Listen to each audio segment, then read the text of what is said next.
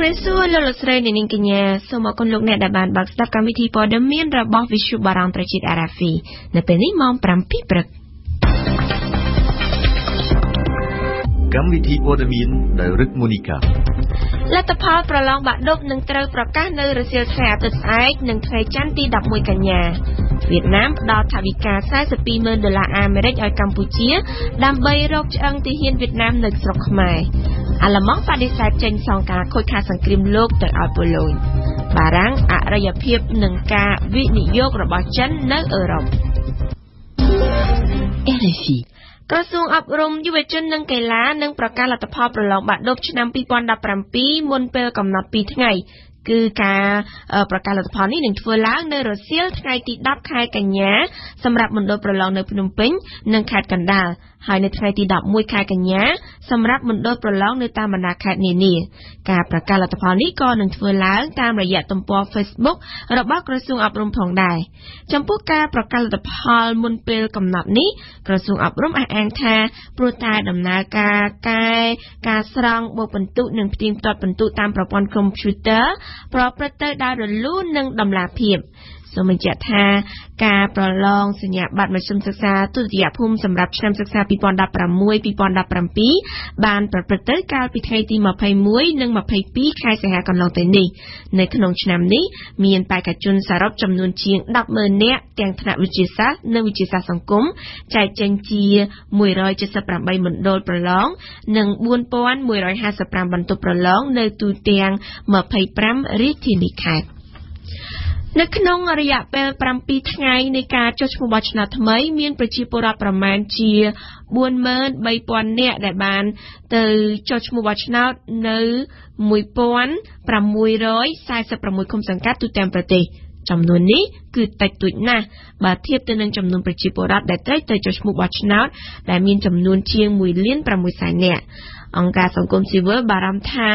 ឥទ្ធិពលបរិយាកាសនយោបាយបានធ្វើឲ្យប្រជាពលរដ្ឋមិនទៅចុះឈ្មោះបោះឆ្នោតក៏ប៉ុន្តែអ្នកនាំពាក្យឲ្យគណៈកម្មាធិការជាតិរៀបចំការបោះឆ្នោតបានបដិសេធ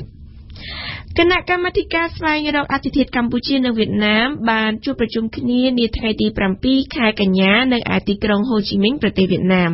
នៅក្នុងជំនួបប្រជុំនោះភាគីកម្ពុជាបានសម្រេចយល់ព្រមជួយស្រាវជ្រាវស្វែងរកអធិធាតុរបស់កងទ័ពវៀតណាមដែលបានស្លាប់ចោលឆ្អឹងនៅស្រុកខ្មែរក្នុងសម័យសង្គ្រាមដើម្បីជួយដល់ការងារនេះគណៈកម្មាធិការភារកិច្ចពិសេសរបស់វៀតណាមបានផ្ដល់ថវិកា$42,000ដល់ភាគីកម្ពុជាជាថវិកាដែលប្រើសម្រាប់ការងារស្វែងរកអធិធាតុកងទ័ពវៀតណាមនារដូវប្រាំងឆ្នាំ2017ដល់ឆ្នាំ2018អមរជនារីកាការស្វែងរកអធិធាតុទាហាននិងអ្នកស្ម័គ្រចិត្តវៀតណាមដែលបានស្លាប់ចោលឆ្អឹងនៅស្រុកខ្មែរក្នុងអំឡុងពេលសង្គ្រាមគឺមិនមែនជារឿងថ្មីទេកម្ពុជានិងវៀតណាមបានសហការគ្នាធ្វើការងារនេះអស់ជាង1ទសវត្សរ៍មកហើយជាការកត់សម្គាល់ការជីករុករកអធិធាតុជំហានទី16នៅរដូវប្រាំងតាំងពីចុងឆ្នាំ2016រហូតមកទល់ដើមឆ្នាំ2017អធិធាតុរបស់ទាហាននិងអ្នកស្ម័គ្រចិត្តវៀតណាមចំនួនជាង750នាក់ត្រូវបញ្ជូនត្រឡប់ទៅកាន់ប្រទេសវៀតណាមវិញប្រតិបត្តិការរុករកអធិធាតុរបស់កងទ័ពវៀតណាមនឹងត្រូវធ្វើបន្តទៀតនៅក្នុងរដូវប្រាំងចុងឆ្នាំ2017រហូតដល់ដើមឆ្នាំ2018ខាងមុខហើយដើម្បីជួយសម្រួលដល់ការងារនេះគណៈកម្មាធិការភារកិច្ចពិសេសរបស់វៀតណាមបានផ្ដល់ថវិកា$42,000ដល់ភាគីកម្ពុជាលោកលេស៊ីមអនុរដ្ឋមន្ត្រីក្រសួងការពារជាតិវៀតណាមនិងជាប្រធានគណៈកម្មាធិការរុករកអធិធាតុនៅក្នុងកិច្ចប្រជុំនោះបានវិតម្លៃខ្ពស់ចំពោះប្រតិបត្តិការរបស់ភាគីកម្ពុជាក្នុងការរុករកនិងធ្វើមាតុភូមិនិវត្តន៍នៃអធិធាតុរបស់ទាហានវៀតណាមចំណែកអគ្គមេបញ្ជាការកងយុទ្ធពលខេមរភូមិន្ទលោកប៉ុលសារឿនដែលតំណាងភាគីកម្ពុជាបានលើកឡើងថាការស្រាវជ្រាវស្វែងរកអធិធាតុរបស់កងទ័ពទាហានវៀតណាមនៅកម្ពុជានៅតែជួបប្រទះការលំបាកដោយសារតែកង្វះព័ត៌មាននិងការប្រែប្រួលភូមិសាស្ត្រជាដើមរបាយការណ៍របស់គណៈកម្មាធិការពិសេសស្វែងរកអធិធាតុវៀតណាមបានឲ្យដឹងថានៅសល់អធិធាតុរបស់ជនជាតិវៀតណាមជិត 4,000 នាក់ទៀតនៅកម្ពុជាដែលមិនទាន់ត្រូវបានរកឃើញនៅឡើយរហូតមកទល់ពេលនេះកម្ពុជានិងវៀតណាមបានកំណត់គោលដៅបញ្ចប់ការស្វែងរកអធិធាតុជនជាតិវៀតណាមនៅកម្ពុជាទាំងអស់ហើយធ្វើមាតុភូមិនិវត្តន៍វិញឲ្យបានត្រឹមឆ្នាំ2020 យុទ្ធនាការទ្រង់ទ្រាយធំ100ថ្ងៃដើម្បីផ្ដល់ភាពស្របច្បាប់ដល់ពលករខ្មែរនៅប្រទេសថៃនឹងចាប់ផ្ដើមធ្វើពីថ្ងៃទី15កញ្ញាខាងមុខនេះតទៅដើម្បីសម្រេចការងារនេះរដ្ឋាភិបាលកម្ពុជានឹងបញ្ជូនក្រុមការងារអន្តរក្រសួងចំនួន3ក្រុមដែលមានចំនួនសរុប360នាក់ទៅកាន់ប្រទេសថៃដើម្បីចុះធ្វើការងារនេះសូមជម្រាបជូនថាយុទ្ធនាការ100ថ្ងៃរបស់រដ្ឋាភិបាលកម្ពុជានេះនឹងចាប់ផ្ដើមធ្វើជាជំហានដំបូងទៅលើពលករខ្មែរនៅក្នុងវិស័យនេសាទមុននឹងឈានទៅកាន់វិស័យផ្សេងទៀតដូចជាសំណង់សេវាកម្មកសិកម្មនិងឧស្សាហកម្មជាដើមសកម្មជនគាំទ្រគណៈបក្សសង្គ្រោះជាតិនៅប្រទេសយ៉ាងហោចណាស់7បានប្រកាសធ្វើបាតកម្មដើម្បីទាមទារឲ្យមានការដោះលែងលោកកឹមសុខាសម្រាប់ពួកគេការចាប់ខ្លួនលោកកឹមសុខាគឺជារឿងនយោបាយសុទ្ធសាធជាការកត់សម្គាល់បាតកម្មប្រឆាំងនឹងការចាប់ខ្លួនលោកកឹមសុខាត្រូវបានចោទប្រកាន់ថាជាការរៀបចំរបស់គណៈបក្សសង្គ្រោះជាតិប៉ុន្តែថ្នាក់ដឹកនាំគណៈបក្សសង្គ្រោះជាតិក្នុងទីក្រុងភ្នំពេញបដិសេធថាគណៈបកមិនជាប់ពាក់ព័ន្ធអ្វីនឹងបាតកម្មនោះទេយើងស្ដាប់យ៉ារសាត់កូនស្រីពើលោកកឹមសុខាកញ្ញាកឹមសមាធិដាបញ្ជាក់ថាសកម្មជនគាំទ្រគណៈបក្សសង្គ្រោះជាតិនៅក្រៅប្រទេសយ៉ាងហោចណាស់7ប្រទេសបានប្រកាសធ្វើបាតកម្មដើម្បីទាមទារឲ្យមានការដោះលែងលោកកឹមសុខាតាមរយៈ Facebook កញ្ញាកឹមសមាធិដាបានឲ្យដឹងថាបាតុកម្មទាំងនោះនឹងរៀបចំធ្វើនៅអូស្ត្រាលីកាណាដាបារាំងនិងអាល្លឺម៉ង់នៅថ្ងៃទី9កញ្ញានៅរដ្ឋមួយចំនួននៃសហរដ្ឋអាមេរិកនៅថ្ងៃទី10និងទី15កញ្ញានៅប្រទេសនូវេសេឡង់ថ្ងៃទី16កញ្ញានិងនៅប្រទេសបែលហ្សិកនៅថ្ងៃទី18កញ្ញាលោកសុនឆៃបានប្រាប់វិទ្យុបារាំងអន្តរជាតិនៅថ្ងៃនេះថាថ្នាក់ដឹកនាំគណៈបក្សសង្គ្រោះជាតិក្នុងក្រុងភ្នំពេញមិនបានដឹងឬមានការជាប់ពាក់ព័ន្ធការធ្វើបាតកម្មរបស់ប្រជាពលរដ្ឋនៅបរទេសនោះទេលោកបន្តថាការធ្វើបាតកម្មទាំងនោះជាសិទ្ធិរបស់ពួកគេបើទោះបីជាមានការប្រើប្រាស់ឬបដាដែលមានរូបសញ្ញាគណៈបក្សសង្គ្រោះជាតិក៏ដោយដូចគ្នាដែរចំពោះលោកផៃស៊ីផានវិញបានចាត់ទុកថាបាតកម្មទាំងនោះជាសិទ្ធិសេរីភាពរបស់ពលរដ្ឋយ៉ាងណាក៏ដោយបើតាមលោកផៃស៊ីផានបាតកម្មទាំងនោះមិនអាចមានឥទ្ធិពលមកលើអំណាចតុលាការកម្ពុជាឡើយចំពោះអ្នកនាំពាក្យរដ្ឋាភិបាលរូបនេះបាតកម្មទាំងនោះជាសកម្មភាពនយោបាយរបស់កូនស្រីលោកកឹមសុខាដើម្បីស្វែងរកដំណោះស្រាយជូនឪពុកប៉ុន្តែលោកថាវាអាចជាបន្ទុកបន្ថែមទៅលើលោកកឹមសុខាទៅវិញអ្នកនាំពាក្យរូបនេះក៏ផ្ដល់អនុសាសន៍ថាប្រជាពលរដ្ឋទាំងនោះគួរស្វែងរកមេធាវីឆ្នើមទៅការពារលោកកឹមសុខាតាមផ្លូវតុលាការប្រសើរជាងនាំគ្នាបាតុកម្មចំណែកលោកហុងលីមតំណាងរាស្ត្រអូស្ត្រាលីមានដើមកំណើតខ្មែរដែលនឹងចូលរួមបាតុកម្មនៅប្រទេសអូស្ត្រាលីនៅថ្ងៃទី9កញ្ញាស្អែកយល់ថាបាតុកម្មនេះទំនងជាមិនជះឥទ្ធិពលដល់ការសម្រេចចិត្តរបស់រដ្ឋាភិបាលខ្មែរទេប៉ុន្តែលោកបញ្ជាក់ថាវានឹងបង្ហាញទៅកាន់សហគមន៍អន្តរជាតិថាពលរដ្ឋខ្មែរនៅបរទេសមិនអាចទទួលយកបានទេការចាប់ខ្លួនលោកកឹមសុខាដោយសារបទល្មើសក្បត់ជាតិនេះលោកនាយឧត្តមសេនីយ៍អ្នកសវឿនអគ្គស្នងការនគរបាលជាតិនារសៀលថ្ងៃសុក្របានប្រកាសដាក់ផែនការដល់ថ្នាក់ដឹកនាំនគរបាលទាំងអស់ត្រូវដុតដៃដុតជើងបង្កើនផែនការសកម្មភាពទប់ស្កាត់បង្ការនិងបង្ក្រាបបទល្មើសលួចឆក់ប្លន់នេះបើតាមការដឹងពីលោកគៀតច័ន្ទថារិទ្ធអ្នកនាំពាក្យអគ្គស្នងការនគរបាលជាតិដែលបានប្រាប់អ្នកព័ត៌មានក្រោយបញ្ចប់កិច្ចប្រជុំស្ដីអំពីផែនការទប់ស្កាត់បង្ការបង្ក្រាបបទល្មើសដោយមានការចូលរួមពីអគ្គស្នងការរងប្រធានយុគដ្ឋាននិងស្នងការនគរបាលទាំង25រាជធានីខេត្តមិនត្រឹមនេះនាយឧត្តមសេនីយ៍នេសាវឿនក៏បានបញ្ជាឲ្យថ្នាក់ដឹកនាំនគរបាលទាំងអស់ត្រូវបង្កើនការប្រុងប្រយ័ត្នខ្ពស់បន្ថែមទៀតក្រោយការចាប់ខ្លួនលោកកឹមសុខាប្រធានគណៈបក្សសង្គ្រោះជាតិដែលត្រូវបានចោទប្រកាន់ពាក់ព័ន្ធអំពើក្បត់ជាតិដូច្នេះលោកបានលើកឡើងថាគឺខ្លាចក្រែងមានអំពើពាក់ព័ន្ធករណីនេះកើតឡើងជាយថាហេតុសូមអធិស្ឋានប្រសាសន៍របស់លោកគៀតច័ន្ទថារិទ្ធយើងប្រជុំនឹងគឺមានបញ្ហាពីរទី1ការបង្កើនសកម្មភាពដើម្បីរក្សាសន្តិសុខសម្រាប់ផ្នែកសាធារណៈជូនប្រជាពលរដ្ឋជាពិសេសយើងបានដាក់ចេញនូវផែនការមួយផែនការបង្កើនសកម្មភាពដើម្បីបង្ការទប់ស្កាត់សកម្មភាពលួចឆក់តាមការពិតទៅយើងមិនធ្វើកិច្ចការនឹងទេកន្លងមកយើងធ្វើប៉ុន្តែដោយយើងឃើញថាសកម្មភាពលួចឆក់ជាពិសេសឆក់នេះវានៅតែកើតមានជាបន្តបន្ទាប់ទោះបីថាយើងបង្ក្រាបនិយាយរួមយើងបង្ក្រាប 80% ឧបមាថា100រឿងកើតឡើងយើងបង្ក្រាបតាមការត្រួតពិនិត្យ9ខែនេះសកម្មភាពឆក់យើងបង្ក្រាបបានអត់ក្រោមលើក្រោម 80% អញ្ចឹងមានន័យច្រើនប៉ុន្តែវានៅតែកើតអញ្ចឹងហើយបានជាមានបញ្ហាគឺថាវាប៉ះពាល់ទោះបីថា នេះវាមិនមែនជារឿងឃាតកម្មវាមិនមែនជារឿងប្លន់ប៉ុន្តែវាគ្រោះថ្នាក់ណាស់ឆក់នេះអញ្ចឹងយើងពិចារណាថាហេតុអីมันនៅតែមានដដែលកើតឡើងទោះបីតែយើងចាប់ច្រើនហើយក៏ដោយហើយទី2ដោយសារថាអាយដាមសថេតត្រូវបានតែងតាំងថ្មីថែមទៀតជាអគ្គស្នងការរងកងជាតិចឹងហើយមិញនេះយើងបានធ្វើការបែងចែកភារកិច្ចអគ្គស្នងការរងទាំងអស់នឹងឡើងវិញប៉ុន្តែក្នុងឱកាសនេះក៏អាយដាមនេជវុនលោកបានរំលឹកបន្ថែមដល់គ្រប់អង្គភាពដល់ស្នងការឋានកុមាររាជធានីខេត្តទាំងអស់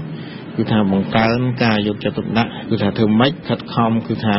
រក្សាសន្តិសុខសម្រាប់សាធារណៈជាទូទៅក៏ម្យ៉ាងទៀតក្នុងដំណាក់កាលថ្មីនេះដោយសារថាយើងបាននគរបាលយើងបានចាប់ពុកកម្មសខាយអីអញ្ចឹងក៏គឺថាមានការផ្ដាំផ្ញើថាយើងត្រូវប្រយ័ត្នប្រយែងក្តាប់សភាពការដែលឯគណៈបកប្រជាធិបតេយ្យមូលដ្ឋាននៅថ្ងៃសុក្របានចេញសេចក្តីថ្លែងការណ៍សម្ដែងអំពីក្តីបារម្ភចំពោះការវិវត្តនៃស្ថានភាពនយោបាយចុងក្រោយដែលនៅក្នុងនោះរួមមានការបញ្ឈប់សកម្មភាពវិទ្យាស្ថានជាតិប្រជាធិបតេយ្យ NDI ការបិទការបោះពុម្ពផ្សាយរបស់កាសែត The Cambodia Daily ការហាមការផ្សាយកម្មវិធីវិទ្យុមួយចំនួនរួមទាំងការចាប់ខ្លួនលោកកឹមសុខាប្រធានគណៈបក្សសង្គ្រោះជាតិនាពេលថ្មីៗនេះគណៈបកប្រជាធិបតេយ្យមូលដ្ឋានចាត់ទុកថាដំណើរវិវត្តនេះបង្កបរិយាកាសនយោបាយគួរឲ្យព្រួយបារម្ភនិងជាឥទ្ធិពលដល់ដំណើរការបោះឆ្នោតជ្រើសតាំងតំណាងរាស្ត្រនៅឆ្នាំ2018មិនត្រឹមតែប៉ុណ្ណោះគណៈបកប្រជាធិបតេយ្យបានអំពាវនាវឲ្យរដ្ឋាភិបាលអនុវត្តគោលនយោបាយអត់ឱនចំពោះខ្មែរគ្នាឯងដោយដោះលែងលោកញឹកមិនឆៃលោកស៊ុនសេរីរដ្ឋានិងលោកកឹមសុខាដើម្បីឲ្យពួកលោកអាចដឹកនាំគណៈបកចូលរួមការប្រកួតប្រជែងការបោះឆ្នោតនៅឆ្នាំក្រោយនេះហើយក៏សំណូមពរឲ្យមានការកែសម្រួលអនុញ្ញាតឲ្យវិទ្យុផ្សាយបន្តកម្មវិធីវិទ្យុអាស៊ីសេរី VOA និងសម្លេងប្រជាធិបតេយ្យឲ្យមានដំណើរការឡើងវិញផងដែរនៅថ្ងៃទី8ខែកញ្ញាសាលាឧទ្ធរបានប្រកាសតម្កល់ទុកសារកររបស់សាលាដំបងខេត្តបាត់ដំបងឲ្យនៅដដែលនៅក្នុងសំណុំរឿងគ្រូពេទ្យយ៉ែមចិនដែលជាប់ចោទពីបទធ្វេសប្រហែសធ្វើឲ្យពលរដ្ឋជាង200នាក់នៅភូមិរកាខេត្តបាត់ដំបងឆ្លងមេរោគអេដស៍កាលពីឆ្នាំ2014កន្លងទៅសូមជម្រាបជូនថាអតីតគ្រូពេទ្យយ៉ែមចិននេះត្រូវបានសាលាដំបងខេត្តបាត់ដំបងផ្តន្ទាទោសឲ្យជាប់ពន្ធនាគារ25ឆ្នាំអាជ្ញាធររាជធានីភ្នំពេញក្រុងនឹងសាងសង់ស្ពានអាកាសមួយកន្លែងទៀតនៅឯចំណុចជ្រោះក្បាលថ្នល់ភ្ជាប់ជាមួយនឹងផ្លូវ60ម៉ែត្រដែលជាចំណុចប្រសព្វផ្លូវ60ម៉ែត្រផ្លូវព្រះមុនីវង្សនិងផ្លូវ271ជាប់ព្រំប្រទល់ខណ្ឌមានជ័យនិងខណ្ឌចំការមនក្បែរស្ពានអាកាសក្បាលថ្នល់មិនត្រឹមតែប៉ុណ្ណោះអាជ្ញាធររាជធានីភ្នំពេញបានលើកឡើងអំពីការកែសម្រួលគម្រោងសាងសង់បន្ថែមស្ពានអាកាស2ខ្សែត្រង់រង្វង់មូលក្បាលថ្នល់មកនៅត្រឹមតែ1ខ្សែប៉ុណ្ណោះដោយរត់ពីផ្លូវព្រះមុនីវង្សឡើងទៅផ្លូវព្រះនរោត្តមដើម្បីចូលរួមបង្ការសុខភាពនិងដែលបណ្ដាលមកពីការពុលចំណីអាហារនៅក្នុងឱកាសពិធីកាន់បិណ្ឌនិងភ្ជុំបិណ្ឌក្រសួងសុខាភិបាលសូមអំពាវនាវដល់សាធារណជនទាំងអស់ឲ្យចូលរួមអនុវត្តវិធានការបង្ការដើម្បីសុខភាពល្អនិងជៀសផុតពីបញ្ហាសុខភាពហើយវិធីបង្ការសាមញ្ញមួយចំនួនរួមមានដូចជាការប្រើប្រាស់ទឹកស្អាតនិងម្ហូបអាហារដែលស្អាតនិងឆ្អិនជានិច្ចយើងងាកមកនិយាយអំពីព័ត៌មានអន្តរជាតិវិញម្ដងប្រធានក្រុមហ៊ុនប្រេង Total របស់បារាំងនៅថ្ងៃសុក្រម្សិលមិញបានប្រកាសគាំទ្រជំហររបស់ប្រធានាធិបតីបារាំងដែលចង់ឲ្យគេប្រុងប្រយ័ត្នច្រើនពីការវិនិយោគរបស់ចិននៅក្នុងដែនសហភាពអឺរ៉ុបប្រធានាធិបតីបារាំងលោក Emmanuel Macron ត្រូវបិទបញ្ចប់ទស្សនកិច្ច2ថ្ងៃនៅប្រទេសក្រិចដែលជាសមាជិកមួយរបស់សហភាពអឺរ៉ុបដែលសម្បូរដោយវត្តមានក្រុមហ៊ុនវិនិយោគរបស់ចិនជាមកផាជូនព័ត៌មានពិស្ដានៅក្នុងអំឡុងទស្សនកិច្ចនៅប្រទេសក្រិចនៅចុងសប្តាហ៍នេះប្រធានាធិបតីបារាំងលោក Emmanuel Macron បានអំពាវនាវជាថ្មីឲ្យអឺរ៉ុបការពារការវិនិយោគជាយុទ្ធសាស្ត្ររបស់ប្រទេសសមាជិកលោក Emmanuel Macron ចង់ផងដែរឲ្យក្រិចបាត់ទ្វារទទួលការវិនិយោគអន្តរជាតិហើយអឺរ៉ុបត្រូវតែជួយក្រិចឲ្យពេញដៃជើងតើប្រធានាធិបតីបារាំងកំពុងតែចង់មានន័យថាក្រុមហ៊ុនអឺរ៉ុបត្រូវតែមានអធិភាពនៅក្នុងការវិនិយោគនៅប្រទេសក្រិចតើបារាំងកំពុងតែច្រណែននឹងចិនឬក្រិចដែលបានស្គាល់វិបត្តិប្រាក់បំណុលធ្ងន់ធ្ងរអស់ជាច្រើនឆ្នាំបានបើកទ្វារទទួលឲ្យក្រុមហ៊ុនចិនចូលទៅដាក់ទុនវិនិយោគរាប់ពាន់លានដុល្លារនៅលើវិស័យហេដ្ឋារចនាសម្ព័ន្ធដែលរដ្ឋក្រិចត្រូវបង្ខំចិត្តធ្វើឯកជនភាពពាណិជ្ជកម្មដើម្បីសងប្រាក់បំណុលរដ្ឋនៅឆ្នាំ2016កន្លងទៅក្រុមហ៊ុនចិន Cosco ទើបតែបានចូលគ្រប់គ្រងវិនិយោគទៅលើកំពង់ផែក្រិចមួយ ថ្នាក់ដឹកនាំបារាំងមិនថានៅផ្នែកនយោបាយឬក៏សេដ្ឋកិច្ចទេគឺមិនចង់ឃើញសេដ្ឋកិច្ចក្រិចធ្លាក់ទៅក្នុងដៃរបស់ចិនក្រុមហ៊ុនចិនកំពុងតែលុកលុយអឺរ៉ុបដោយដែលពួកគេបានធ្វើនៅអាហ្វ្រិកចិនបានឃើញយ៉ាងច្បាស់ពីចំណុចខ្សោយរបស់ក្រិចរបស់ប្រទេសម៉ាក់សេដនហើយនិងប្រទេសតូចៗផ្សេងទៀតរបស់អឺរ៉ុបនេះគឺជាប្រសាសន៍របស់លោកប៉ាត្រិកពូយ៉ាណេប្រធានក្រុមហ៊ុនប្រេងតូតាល់ដែលចេញមកគាំទ្រជំហររបស់ប្រធានាធិបតីបារាំងដែលមានអរិភាពមិនទុកចិត្តទៅលើការវិនិយោគរបស់ក្រុមហ៊ុនចិននៅក្នុងដែនអឺរ៉ុបនៅខែមិថុនាកន្លងទៅលោកប្រធានាធិបតីបារាំងអេម៉ានូអែលម៉ាខុងធ្លាប់បានអំពាវនាវសូមឲ្យគណៈកម្មការអឺរ៉ុបបង្កើតនូវយន្តការពិសេសមួយដើម្បីត្រួតពិនិត្យរាល់ការវិនិយោគដែលធ្វើឡើងដោយប្រទេសក្រៅសហភាពអឺរ៉ុបជាពិសេសនៅក្នុងវិស័យវិនិយោគជាយុទ្ធសាស្ត្រប្រទេសនៅអឺរ៉ុបខាងលិចគាំទ្រគំនិតផ្ដាំរបស់ប្រធានាធិបតីបារាំងក៏ប៉ុន្តែបណ្ដាប្រទេសនៅភាគខាងកើតហើយនិងខាងត្បូងអឺរ៉ុបដូចជាក្រិចជាដើមបដិសេធមិនឲ្យមានវិធានការដែលប្រឆាំងនឹងចិនសម្រាប់ប្រធានក្រុមហ៊ុនតូតាល់ផ្ទុយពីក្រុមហ៊ុននៅអឺរ៉ុបក្រុមហ៊ុនចិនវិញគឺជាសម្បត្តិទ្រព្យរបស់រដ្ឋចិនដែលអាចមានសមត្ថភាពចាក់លុយគ្មានដែនកំណត់ដើម្បីការពារផលប្រយោជន៍វិនិយោគរបស់ក្រុមហ៊ុនចិនប្រធានក្រុមហ៊ុនតូតាល់បានរិះគន់ផងដែរពីភាពមិនស្មោះត្រង់របស់ក្រុមហ៊ុនចិននៅក្នុងការវិនិយោគទៅលើឧស្សាហកម្មផលិតកញ្ចក់ស្រូបពន្លឺព្រះអាទិត្យដែលជាដើមហេតុរហូតដល់ពេលនេះធ្វើឲ្យក្រុមហ៊ុនអឺរ៉ុបជាច្រើនចាញ់ប្រៀបខាតរហូតដល់ត្រូវបិទទ្វារប្រទេសរុស្ស៊ីបានប្រកាសនៅថ្ងៃសុក្រថាបានសម្លាប់មេបញ្ជាការជាន់ខ្ពស់ជាច្រើននៃក្រុមអ៊ីស្លាមនៅក្នុងការវាយប្រហារតាមអាកាសនៅឯប្រទេសស៊ីរីក្រសួងការពារជាតិរុស្ស៊ីបាននិយាយនៅក្នុងសេចក្តីថ្លែងការណ៍មួយនៅលើ Facebook ថាជាលទ្ធផលនៃការវាយប្រហារតាមដែនអាកាសនៃកងកម្លាំងអាកាសរបស់រុស្ស៊ីនៅក្នុងចំណោមមនុស្សជាច្រើននោះមានយុទ្ធជនអ៊ីស្លាមជ្រុលនិយមចំនួន40នាក់ត្រូវបានសម្លាប់រដ្ឋាភិបាលអាល្លឺម៉ង់គូបញ្ជាក់នៅប៉ូឡូញនាថ្ងៃសុក្រថាគ្មានអ្វីតម្រូវឲ្យអាល្លឺម៉ង់ចេញសងការខូចខាតសង្គ្រាមលោកលើកទី2ទៅឲ្យប៉ូឡូញទេរដ្ឋាភិបាលអាល្លឺម៉ង់គូបញ្ជាក់យ៉ាងដូចនេះក្រោយពេលដែលនាយករដ្ឋមន្ត្រីប៉ូឡូញលើកឡើងនាថ្ងៃប្រហ័សថាប៉ូឡូញមានសិទ្ធិទទួលបានសំណងពីអាល្លឺម៉ង់យើងស្ដាប់ព្រំសិនសូលីណានៅប៉ូឡូញមួយរយៈពេលចុងក្រោយនេះមានការលើកឡើងពីការទាមទារឲ្យអាល្លឺម៉ង់ចេញសំណងខូចខាតសង្គ្រាមលោកលើកទី2ដោយសារតែប្រធានគណៈបកអភិរក្សកាន់អំណាចគឺលោក Jarosław Kaczyński បានចោទថាអាល្លឺម៉ង់មិនទទួលខុសត្រូវចំពោះសង្គ្រាមលោកលើកទី2ដែលបានកើតឡើងពីឆ្នាំ1939ដល់ឆ្នាំ1945នោះថ្ងៃប្រហ័សកន្លងទៅលោកស្រីនាយករដ្ឋមន្ត្រីប៉ូឡូញ Beata Szydło ក៏បានលើកឡើងដែរថាប៉ូឡូញមានសិទ្ធិទទួលសំណងខូចខាតនេះប៉ុន្តែគ្រាន់តែប៉ូឡូញមិនទាន់បានធ្វើសំណើសុំផ្នែកនយោបាយប៉ុណ្ណោះរដ្ឋាភិបាលប៉ូឡូញលើកឡើងថាអាចនឹងសុំឲ្យអាល្លឺម៉ង់សងរហូត $1000 លានឯណោះអ្នកនាំពាក្យរដ្ឋាភិបាលអាល្លឺម៉ង់តបទៅវិញថាអាល្លឺម៉ង់ទទួលខុសត្រូវចំពោះសង្គ្រាមលោកហើយរឿងដោះស្រាយសំណងខូចខាតសង្គ្រាមបង្កឡើងដោយរបបណាស៊ីបានធ្វើចប់សពគ្រប់តាំងពីឆ្នាំ1953ម្លេះអាល្លឺម៉ង់បានចេញសងការខូចខាតឲ្យប្រទេសជាច្រើនប៉ុន្តែកាលនោះប៉ូឡូញសម្រេចចិត្តមិនទទួលយកសំណងពីអាល្លឺម៉ង់ទេរដ្ឋាភិបាលលោកស្រី Merkel បានលើកឡើងថាប៉ូឡូញបានគូបញ្ជាក់ច្រើនដងមកហើយពិសេសក្នុងឆ្នាំ1970និងឆ្នាំ2004ថាបដិសេធមិនទទួលយកសំណងពីអាល្លឺម៉ង់ទេដូច្នេះអាល្លឺម៉ង់ចាត់ទុកថារឿងនេះវាចប់សពគ្រប់ទៅហើយប៉ុន្តែបើយោងតាមរដ្ឋាភិបាលប៉ូឡូញកាលនោះការដែលប៉ូឡូញសម្រេចចិត្តមិនយកសំណងពីអាល្លឺម៉ង់ក៏ដោយសារទទួលសម្ពាធពីអតីតសហភាពសូវៀតដែរព្រោះថាកាលនោះប៉ូឡូញជាសមាជិកក្រុមកុម្មុយនីសថ្ងៃសុក្រម្សិលមិញនេះក្រុមអាចារ្យគ្រឹះសាសនាប៉ូឡូញបានស្នើឲ្យរដ្ឋាភិបាលប្រុងប្រយ័ត្នកុំបង្ករឿងល្អក់កកដល់ទំនាក់ទំនងនិងទំនុកចិត្តទ្វេភាគីជាមួយអាល្លឺម៉ង់ក្រុមអាចារ្យស្នើឲ្យរដ្ឋាភិបាលប៉ូឡូញផ្ដល់តម្លៃនឹកឃើញឡើងវិញនៅការផ្សះផ្សាររវាងប្រទេសទាំងពីរក្រោយពេលរបបកុម្មុយនីសដួលរលំមកទំនាក់ទំនងរវាងអាល្លឺម៉ង់និងប៉ូឡូញមានភាពតានតឹងដោយសារថ្មីៗនេះលោកស្រី Angela Merkel បានរិះគន់ពីរបបនីតិរដ្ឋនៅប៉ូឡូញយើងបញ្ចប់ព័ត៌មានអន្តរជាតិអំពីទិវាអក្ខរកម្មនៅក្នុងសម័យ Digital ឬសម័យ Internet នេះគឺជាប្រធានបទដែលអង្គការ UNESCO បានប្រើសម្រាប់ប្រារព្ធទិវាអក្ខរកម្មពិភពលោកនាថ្ងៃទី8ខែកញ្ញានៅក្នុងពិភពលោកមនុស្ស750លាននាក់ជាអនក្ខរជនមិនចេះអាននិងមិនចេះអក្សរទេនៅក្នុងចំណោមនោះ102លាននាក់ជាយុវជនដែលមានអាយុចន្លោះពី15ទៅ24ឆ្នាំវិទ្យាស្ថានស្ថិតិរបស់អង្គការ UNESCO បានបង្ហាញថា57% នៃយុវជនក្នុងពិភពលោកដែលមិនចេះអាននិងសរសេរអក្សរនោះគឺជាស្ត្រី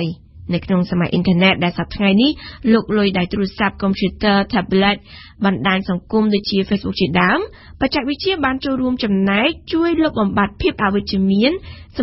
លុបបំបាត់ភាពអវិជ្ជារបស់មនុស្សនៅក្នុងលោក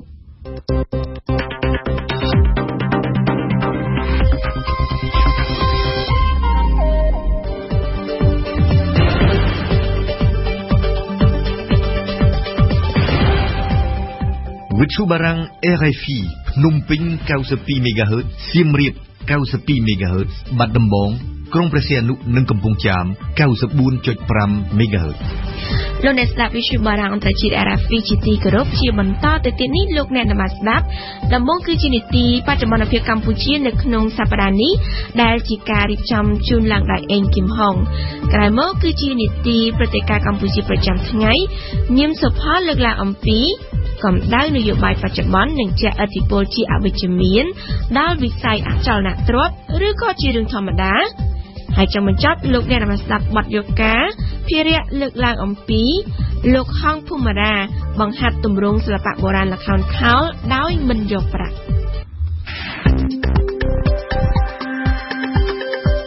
បច្ចុប្បន្នភាពកម្ពុជាក្នុងសប្តាហ៍នេះនៅទូទាំងប្រទេសកម្ពុជាក្នុងសប្តាហ៍នេះមានព្រឹត្តិការណ៍សំខាន់ៗអ្វីខ្លះបានកើតមានឡើងយើងស្ដាប់អេងគឹមហុង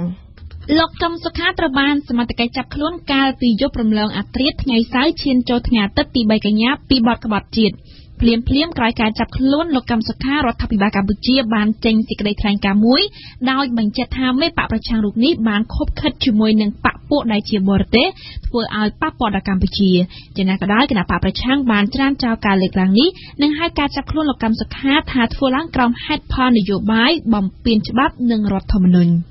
មួយថ្ងៃក្រោយការចាប់ខ្លួនលោកកឹមសុខានៅថ្ងៃច័ន្ទទី4កញ្ញាលោកនាយករដ្ឋមន្ត្រីហ៊ុនសែនក្នុងឱកាសអញ្ជើញសម្ពោធដាក់ឲ្យប្រើប្រាស់វិហារអ៊ីស្លាមខេត្តកំពង់ចាមបានប្រមានបរទេសទាំងឡាយកុំឲ្យលោកដៃចូលកិច្ចការផ្ទៃក្នុងកម្ពុជាការប្រមានរបស់លោកហ៊ុនសែនធ្វើឡើងក្រោយពីប្រតិកម្មសហគមន៍អន្តរជាតិធ្លាក់មកជាបន្តបន្ទាប់កោតទោសការចាប់ខ្លួនលោកកឹមសុខាលោកនាយករដ្ឋមន្ត្រីហ៊ុនសែនថ្លែងថាលែងឲ្យបរទេសប្រើខ្មែរសម្រាប់ខ្មែរខ្លួនឯងបន្តទៀតហើយលោកក៏ចាត់ទុកសេចក្តីថ្លែងការណ៍នានាដែលការពារលោកកឹមសុខាគឺជាការការពារអាយ៉ងរបស់ខ្លួនឲ្យរួចផុតពីការចោទប្រកាន់តែប៉ុណ្ណោះប្រមុខរដ្ឋាភិបាលកម្ពុជាអះអាងថាកម្ពុជានឹងបន្តសិក្សាតាមផ្លូវច្បាប់ដើម្បីវេកមុខបរទេសដែលនៅពីក្រោយការផ្ដាល់ផែនការសម្ងាត់បណ្ដាប្រធានគណៈបកសង្គ្រោះជាតិក្នុងចំណោមបណ្ដាប្រទេសធំៗដែលបានបញ្ចេញប្រតិកម្មក្រោយការចាប់ខ្លួនលោកកឹមសុខាប្រធានគណៈបកសង្គ្រោះជាតិមកចិនគឺជាប្រទេសទី1ហើយដែលបានបង្ហាញការគាំទ្ររបស់ខ្លួនទៅលើរដ្ឋាភិបាលចំពោះចំណាត់ការលើលោកកឹមសុខា RFI លោកអ្នកស្ដាប់ក្រោយការសួរចម្លើយរបស់ក្រមប្ររិទ្ធអាជ្ញាក៏បានសម្រេចចោទប្រកាន់លោកកឹមសុខាជាផ្លូវការពីបទសន្តិភាពជាមួយបរទេសតាមមាត្រា443នៃក្រមព្រហ្មទណ្ឌនេះបើតាមសេចក្តីថ្លែងការណ៍របស់សាលាដំបងរាជធានីភ្នំពេញបទចោទនេះលោកកឹមសុខាអាចប្រឈមនឹងជាប់ពន្ធនាគារពី15ទៅ30ឆ្នាំចំណែកក្រមមេធាវីការពីក្តីលោកកឹមសុខាបានទាត់ចោលការចាប់ប្រកាន់នេះហើយអះអាងថានឹងពិភាក្សាគ្នាដើម្បីស្វែងរកដំណោះស្រាយជាបន្តទៀតយើងស្ដាប់សេចក្តីរាយការណ៍របស់វ៉ាន់សុគន្ធាដែលជាការចាក់ផ្សាយឡើងវិញជាដំបូងសូមបញ្ជាក់ជូនថាបទសន្តិភាពជាមួយបរទេសគឺមានន័យថាគឺជាអំពើត្រូវរើគ្នាដោយសម្ងាត់ជាមួយរដ្ឋបរទេសឬភ្នាក់ងារបរទេសដើម្បីបង្កើតឲ្យមានអំពើប្រទុសរាយឬឲ្យមានអំពើឈ្លានពានប្រឆាំងនឹងព្រះរាជាណាចក្រកម្ពុជានេះបើតាមក្រមព្រហ្មទណ្ឌកម្ពុជាតាមក្រមដដែលនេះលោកកឹមសុខាអាចនឹងត្រូវផ្តន្ទាទោសដាក់ពន្ធនាគារពី15ទៅ30ឆ្នាំសម្រាប់សាលាដំបងរាជធានីភ្នំពេញអំពើខុបខិតគ្នាជាសម្ងាត់ជាមួយបរទេសរបស់លោកកឹមសុខានេះគឺជាអំពើក្បត់ជាតិចំពោះការចាប់ប្រកាន់មកលើលោកកឹមសុខាបែបនេះក្រមមេធាវីគណៈបកសង្គ្រោះជាតិក៏ដូចជាលោកកឹមសុខាផ្ទាល់មិនអាចទទួលយកបាននោះទេមិនអាចទទួលយកបានបើតាមលោកសំសុគង្គដែលជាមេធាវីម្នាក់ក្នុងចំណោមមេធាវីទាំង5នាក់របស់លោកកឹមសុខាគឺដោយសារតែការជួបជុំរបស់លោកកឹមសុខាដូចមាននៅក្នុងវីដេអូបាយឃ្លីនោះគឺជាការជួបជុំធម្មតាទេមិនមែនជាការជួបជុំរៀបចំខុបខិតជាមួយបរទេសដោយការចាប់ប្រកាន់នោះឡើយ លោកកឹមសុខាប្រធានគណៈបកសង្គ្រោះជាតិត្រូវបានអាជ្ញាធរសម្រុកចូលទៅចាប់ខ្លួនទាំងកណ្ដាលយប់ថ្ងៃទី2ឈានចូលថ្ងៃទី3កញ្ញាហើយក៏បានបញ្ជូនខ្លួនភ្លាមៗទៅកាន់ពន្ធនាគារត្រពាំង ប្លង់នៅក្នុងខេត្តត្បូងឃ្មុំតែម្ដងនៅទីនោះលោកកឹមសុខាមិនត្រូវបានអាជ្ញាធរដាក់ឃុំខ្លួនក្នុងបន្ទប់ឃុំឃាំងទេតែដាក់ឲ្យស្ថិតនៅក្នុងបន្ទប់ការិយាល័យដាច់ដោយឡែកមួយរបស់អនុរិយពន្ធនាគារកាលពីថ្ងៃច័ន្ទព្រះរាជអាជ្ញារងតុលាការក្រុងភ្នំពេញដល់ទៅ3នាក់បានចុះទៅសួរចម្លើយលោកកឹមសុខាដល់ពន្ធនាគារនោះតែម្ដងសម្រាប់លោកមេធាវីសំសុគង្គនេះគឺជារឿងដ៏កម្រនឹងជួបមួយដូច្នេះលោកគិតថាការដែលមានព្រះរាជអាជ្ញារងដល់ទៅ3នាក់បែបនេះគឺដើម្បីជួយគ្នាសួរយកចម្លើយពីលោកកឹមសុខាចំណែកការលើកតុលាការទៅដាក់នៅក្នុងពន្ធនាគារនោះទៀតសោតលោកសំសុគង្គថាមិនអាចទទួលយកបានទេចំពោះនីតិវិធីបែបនេះពីព្រោះថាការធ្វើនីតិវិធីនៅក្នុងពន្ធនាគារដូចនេះគឺសិទ្ធិរបស់មេធាវីមួយចំនួនត្រូវបានកាត់បន្ថយទោះបីជាយ៉ាងណាក៏ដោយលោកលីសុផាណាអ្នកនាំពាក្យសាលាដំបងរាជធានីភ្នំពេញបានបញ្ជាក់ថាបន្ទាប់ពីបានពិនិត្យសំណុំរឿងរួមទាំងឆ្លងកាត់ការស្រាវជ្រាវស៊ើបអង្កេតដោយបានពិនិត្យភស្តុតាងនិងផ្ទៀងផ្ទាត់ចម្លើយលើលោកកឹមសុខារួចតំណាងអัยការអមសាលាដំបងរាជធានីភ្នំពេញយល់ថាមានមូលដ្ឋានគ្រប់គ្រាន់ឲ្យធ្វើការចាប់ប្រកាន់លើលោកកឹមសុខាពីបទសន្តិភាពជាមួយបរទេសហើយបញ្ជូនទៅចៅក្រមស៊ើបសួរនៃសាលាដំបងរាជធានីភ្នំពេញដើម្បីចាត់ការបន្តទៅតាមនីតិវិធីនៅព្រឹកថ្ងៃទី7ខែកញ្ញារដ្ឋសភាបានបើកកិច្ចប្រជុំគណៈកម្មាធិការអចិន្ត្រៃយ៍រដ្ឋសភាអំពីករណីលោកកឹមសុខាជាលទ្ធផលនៃកិច្ចប្រជុំនេះរដ្ឋសភាបានសម្រេចកំណត់យកថ្ងៃទី11កញ្ញាជាថ្ងៃប្រជុំរដ្ឋសភាវិសាមញ្ញនីតិកាលទី5ដើម្បីសម្រេចលើសំណុំរឿងលោកកឹមសុខាដែលឡែកនៅថ្ងៃច័ន្ទនៅក្នុងសប្តាហ៍នេះដែរក្រសួងព័ត៌មានបានសរសេរលិខិតមួយផ្ញើទៅកាន់នាយិកាវិទ្យុមជ្ឈមណ្ឌលព័ត៌មានស្ត្រីកម្ពុជា FM 102ដោយប្រាប់ឲ្យបញ្ឈប់ការចាក់ផ្សាយឡើងវិញនៅព័ត៌មានរបស់វិទ្យុអាស៊ីសេរីនិងវិទ្យុសំឡេងសហរដ្ឋអាមេរិក VOA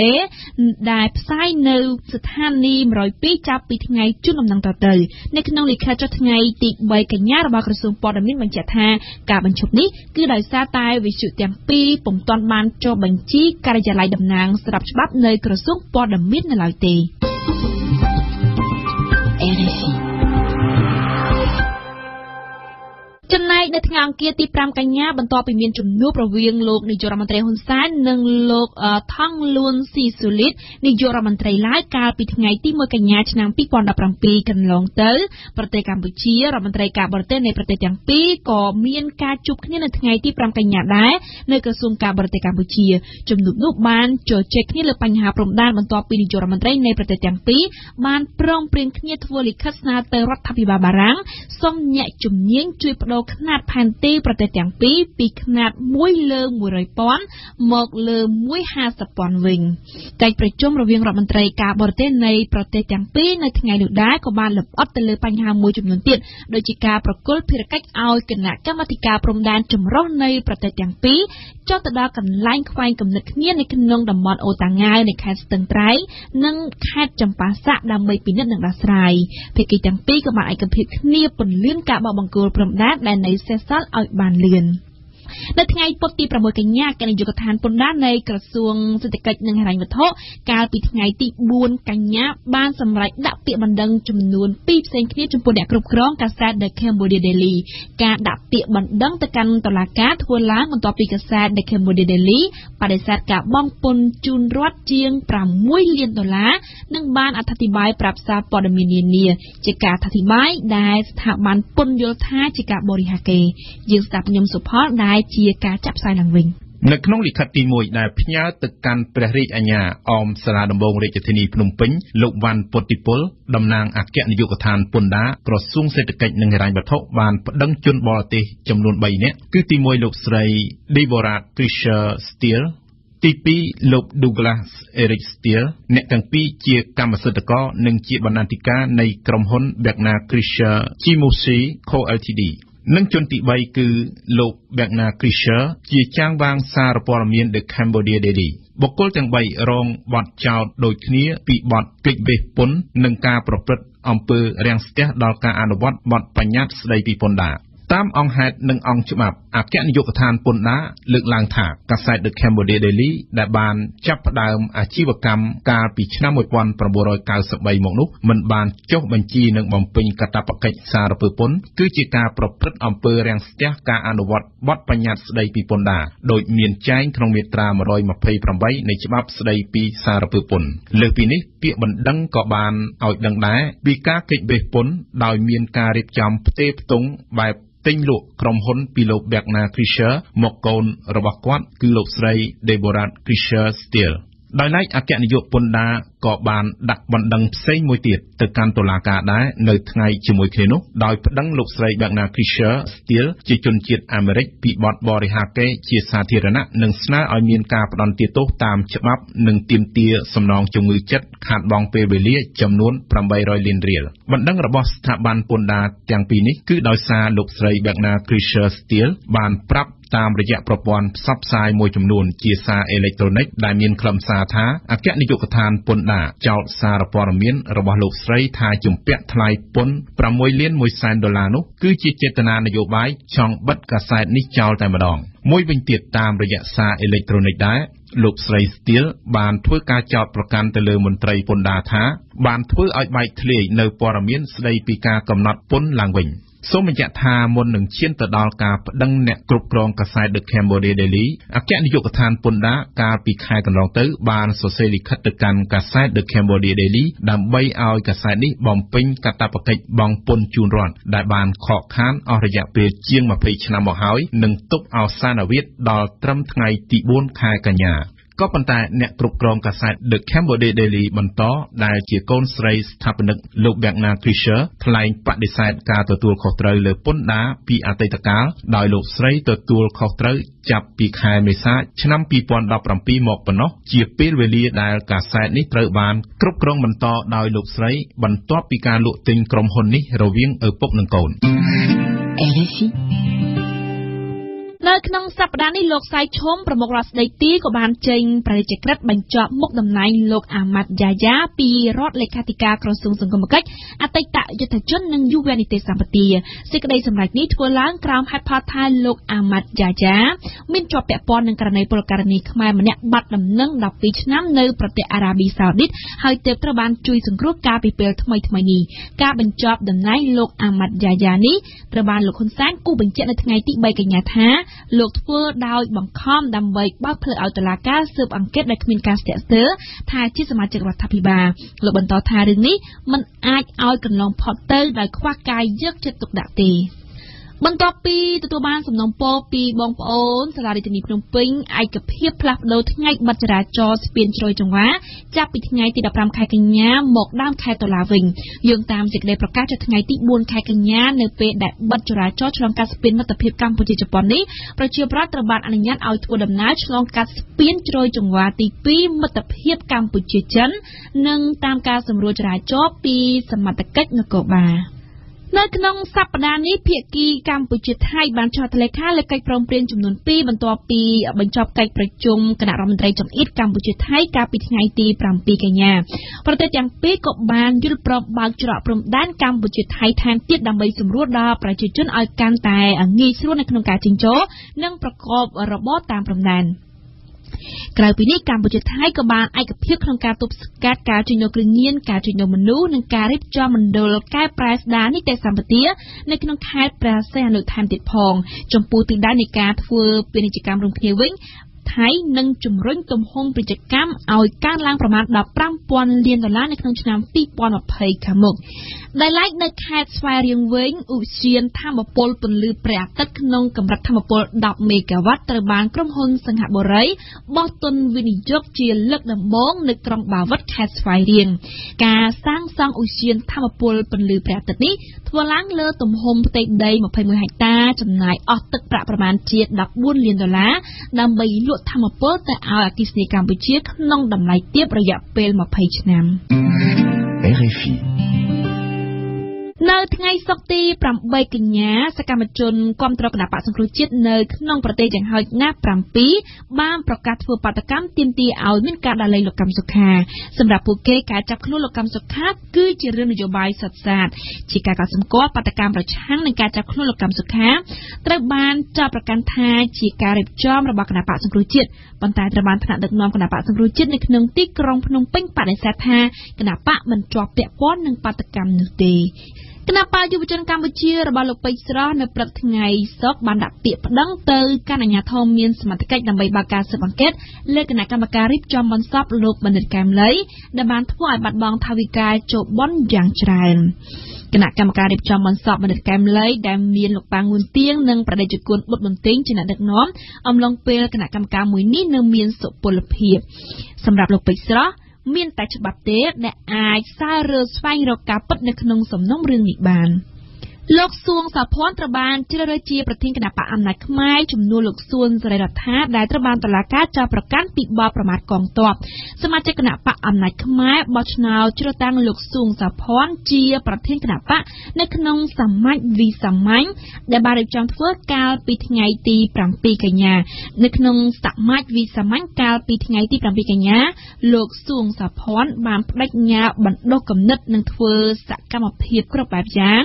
ទាំងអស់ដើម្បីបម្រើប្រជាពលរដ្ឋកម្មវិធីនេះសហការឧបត្ថម្ភដោយ Camp Probiotic ជាផលិតផលធម្មជាតិ 100% មានប្រសិទ្ធភាពខ្ពស់ដល់សុខភាពដូចជាជួយសម្រួលការរំលាយអាហារបំបាត់ stress ធ្វើឲ្យពិសាបែកបានសម្រានលក់ស្រួលនិងបំបាត់ការឈឺសន្លាក់ឆ្អឹង Camp Probiotic ជាផលិតផល PPM និង Confidel ហើយចែកចាយដោយក្រុមហ៊ុន DKSHសាកលវិទ្យាល័យឯកទេសនៃកម្ពុជា CUS សិក្សាដើម្បីគុណភាពសិក្សាដើម្បីសមត្ថភាពវិជ្ជាជីវៈសិក្សានៅ CUS Sinvenyu លេងកាហ្វេដោយម៉ាស៊ីន Probat ដែលមានតែមួយគត់នៅកម្ពុជាទំនាក់ទំនងទូរស័ព្ទលេខ010 816 222និង011 816 222គ្រឹះស្ថានមីក្រូហិរញ្ញវត្ថុ LOLC មានផ្ដល់សេវាប្រាក់កម្ចីសេវាប្រាក់បញ្ញើសន្សំនិងសេវាបង់រំលោះជួល LOLC គំនិតរីកចម្រើនវិទ្យាស្ថានអន្តរជាតិអាមេរិក AII ផ្ដល់ជូនកម្មវិធីសិក្សាថ្នាក់បរិញ្ញាបត្ររងពិសេសត្រឹមរយៈពេល2ឆ្នាំលោកអ្នកនឹងទទួលបានចំណេះដឹងខ្ពស់និងសមត្ថភាពគ្រប់គ្រាន់សម្រាប់ការងារនិងម៉ាស៊ីនទឹកក្តៅ Marinite ជាផលិតផលលំដាប់ថ្នាក់លេខ1របស់ប្រទេសជប៉ុនមានគ្រប់ប្រភេទតាមតម្រូវការរបស់លោកអ្នកព្រឹត្តិការណ៍កម្ពុជាប្រចាំថ្ងៃការចាប់ខ្លួនមេបកប្រឆាំងកាលពីចុងសប្តាហ៍មុនបានធ្វើឲ្យមានការលើកឡើងពីសាធារណជនថាស្ថានភាពនយោបាយនៅកម្ពុជាមុនការបោះឆ្នោតមានការឡើងកម្ដៅខ្លាំងស្ថានភាពបែបនេះក៏ត្រូវគេគិតថានឹងអាចជះឥទ្ធិពលទៅលើផ្នែកផ្សេងៗនៅក្នុងប្រទេសកម្ពុជាប្រសិនបើស្ថានភាពបែបនេះបានបន្តអូសបន្លាយរយៈពេលយូរដែលឡែកវិស័យអចលនទ្រព្យដែលកំពុងតែរីកដុះដាលខ្លាំងក៏ទទួលបានការចាប់អារម្មណ៍និងមានការចោទសួរជុំវិញស្ថានភាពនយោបាយបច្ចុប្បន្នដែរតទៅនេះយើងស្ដាប់សេចក្តីរាយការណ៍ដែលរៀបចំឡើងដោយញឹមសុផលតើស្ថានភាពនយោបាយកម្ពុជាបច្ចុប្បន្នដែលមានការចាប់ខ្លួនមេដឹកនាំគណៈបកប្រឆាំងគណៈការបោះឆ្នោតសកលនឹងឈានចូលមកដល់មិនដល់1ឆ្នាំទៀតផងនោះបានជះឥទ្ធិពលទៅលើវិស័យអចលនវត្ថុនៅកម្ពុជាយ៉ាងណានោះលោកចេងខេងអគ្គនាយកក្រុមហ៊ុនអចលនទ្រព្យកម្ពុជា CPL លើកឡើងថាធម្មតាខ្ញុំនៅក្នុងវិស័យដីធ្លីនេះគឺថាវាច្រើនឆ្នាំដែរហើយណាហើយខ្ញុំក៏វាឆ្លងមកហ្នឹងវាគ្រប់ស្ថានភាពដៅតិចសប្តាហ៍យ៉ាងដែរប៉ុន្តែខ្ញុំមើលឃើញថារាល់ business ទាំងអស់ជាពិសេសដូចជា business ខាង property ខាងខ្ញុំហ្នឹងគឺវាគេហៅថាអ្វីៗវានៅលើដៃរបស់យើងដែលជាម្ចាស់ business ហ្នឹងណាព្រោះការងារដែលយើងធ្វើវាចឹងគឺថាឲ្យតែយើងlead និយាយទៅយើងកុំដើរតាមទីផ្សារយើងលៀបទីផ្សារខ្ញុំគិតថាក្នុងស្ថានភាពមិនក៏យើងល្អដែរសម្រាប់យើងជាអ្នកទទួលទានខាងហ្នឹងណាលោកច្រឹកសុកនីមអគ្គនាយកក្រុមហ៊ុនអចលនទ្រព្យ Century 21st មេកុងធម្មតានេះវាបញ្ហានយោបាយវាមានឡើងចុះចឹងណាចឹងទូទៅយើងមើលរំពឹងមើលថាតើ ការងារទាំងអស់នេះយើងដោះស្រាយបាននៅក្នុងរយៈពេលខ្លីឬក៏រយៈពេលយូរអញ្ចឹងបើសិនជាការងារនេះយើងដោះរយៈពេលយូរអញ្ចឹងបញ្ហាប្រឈមមួយចំនួនវាអាចកើតឡើងពាក់ព័ន្ធជាមួយនឹងវិស័យអចលនទ្រព្យវិញជារួមខ្ញុំគិតថាដល់តនេះមិនទាន់មានអីសិនទេតែបើសិនជាកម្មវិធីក្នុងការប្រឈមនឹងវាតែការអូបន្លាយខ្លាំងនៅពេលនោះផលភាពស្ទាក់ស្ទើរនៅក្នុងការវិនិយោគមួយក៏អ្នកដែលធ្វើការវិនិយោគហ្នឹងគាត់រៀងពិបាកនៅក្នុងការសម្រេចចិត្តឬមួយក៏អ្នកដែលទិញលក់ហ្នឹងគាត់មានសម្រុកលក់ឆ្លើយអញ្ចឹងធ្វើឲ្យបន្លាយថ្លៃនៅឯហ្នឹងអាចប្រឈមនឹងការធ្លាក់ថ្លៃទីទៀតនៅក្នុងកិច្ចការងារទាំងអស់ហ្នឹងលោកកឹមហៀងប្រធានសមាគមអ្នកវាយតម្លៃនិងភ្នាក់ងារអចលនវត្ថុកម្ពុជាបើយើងនិយាយថាសភាពការឡើងកម្ដៅហ្នឹងខ្ញុំមិនដឹងថាឡើងកម្ដៅប្រមាណទេណាអានឹងសម្ដីអ្នកនយោបាយគេថាឡើងកម្ដៅចុះកម្ដៅអានឹងសម្ដីពួកគាត់ទេប៉ុន្តែក្នុងពេលទៅរស់ស៊ីបច្ចុប្បន្នហ្នឹងដូចជាមុនហ្នឹងមួយអាទិត្យមុនហ្នឹងមួយខែមុនពីរខែពីឥឡូវដូចជាអត់មានអីថ្លៃផងមានន័យថាអ្នករស់ស៊ីគឺគាត់ធម្មតាអ្នកលក់នៅលក់អ្នកទិញនៅទិញអ្នកជួលនៅជួលអ្នករស់ស៊ីបើកហាងអ្នកបើកសណ្ឋាគារអ្នកបើកអីរស់ស៊ីគឺជាធម្មតាទៅអត់មានអីដែលគួរនិយាយផងជាតាមទីកាហ្វេដូចជាអត់មានតែជជែកច្រើនផងថាសម្ដីអ្នកមនុស្សខ្លះគាត់ថាឡើងកម្ដៅចុះកម្ដៅអាហ្នឹងខ្ញុំអត់យល់គាត់ចង់និយាយប៉ុន្តែអ្នករស់ស៊ីគេធម្មតាអត់មានថ្លៃផងជាមួយគ្នានេះលោកសនជ័យអ្នកតាមដានបញ្ហាសង្គមនិងជានាយកប្រតិបត្តិសម្ព័ន្ធគណនេយ្យភាពសង្គមកម្ពុជាយល់ថាភ្លាមបែបនេះវិស័យចំនួនដូចជាចលនាទ្រព្យនៅកម្ពុជាមិនទាន់រងផលប៉ះពាល់ទេក៏ប៉ុន្តែបើសិនជាថាបែបនេះវានៅបន្តរយៈពេលយូរហើយធ្វើឲ្យមានភាពល្អកកនៅតំណែងខាងក្រៅកាន់តែច្រើនជាតែវាអាចឈានដល់ការផ្ដាច់ជំនួយពីម្ចាស់ជំនួយជាមិត្តនឹងហើយនឹងមានគេហៅថាទស្សនវិជ្ជាដែលពាក់ព័ន្ធនឹងចំណូលប្រជាប្រដ្ឋខ្ញុំគិតថានោះគឺជា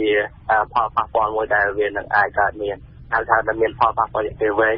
សម្រាប់បច្ចុប្បន្នលោកជេងខេងបានកត់សម្គាល់ថាដំណើរការអចលនទ្រព្យកម្ពុជានៅពេលនេះនៅល្អនៅឡើយតែលោកមិនហ៊ានទស្សន៍ទាយទៅអនាគតទេដូចជាមិនមានការប៉ះពាល់ច្រើនទេពីព្រោះកន្លងមកភ្ញៀវមកពីសហគមន៍អឺរ៉ុបឬមួយខាងភ្ញៀវមកពីខាងប្រចាំប្រទេសហ្នឹងក៏យើងអត់សូវមានដែរយើងមានតែនៅក្នុងអាស៊ីហើយហ្នឹងហើយជាពិសេសគឺមកពីចិនមកពីតៃវ៉ាន់មកពីប្រទេសជិតខាងយើងនេះយើងឃើញថាដំណើរការវាល្អហើយនិយាយទៅប្រទេសជិតខាងគេដឹងពីស្ថានភាពប្រទេសយើងនឹងវាច្បាស់ដែរហើយគេនៅតែមានការចូលមកជាហូរហែអញ្ចឹងណារយៈពេលវែងទៅមុខទៀតអាហ្នឹងខ្ញុំអត់អាចទស្សន៍ទាយបានទេប៉ុន្តែពេលបច្ចុប្បន្ននេះខ្ញុំមើលទៅដូចជាដំណើរការវាល្អជាធម្មតាអត់ទាន់ឃើញ